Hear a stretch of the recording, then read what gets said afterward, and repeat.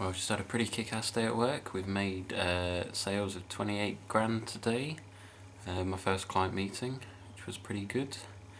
This is Monday. Random Punks tournament's going to be on Friday, so I'm going to make some starting touches. I'm building a deck for one of the new guys at the club called Arthur. He's given me some cards. It looks like I'm going to try and build something around Moon Knight, the Spider Friends, Marvel Defenders, Dual Loyalty guy. It's Random Punks, so we've got access to all the old cards like Mega Blast, seems pretty strong for him.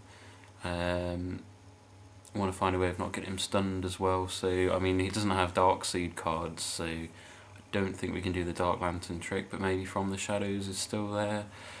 We'll see what we can do.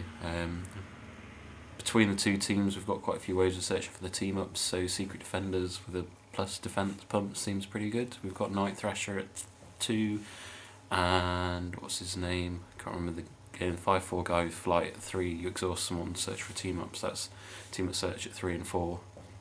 2 and 3 even, so that's pretty good. And with all the substitute 4-drop Spider-Man, various different kinds, you should be able to make sure you've got both teams in play. You've got Aunt May you can play for free as well, so that should be pretty good.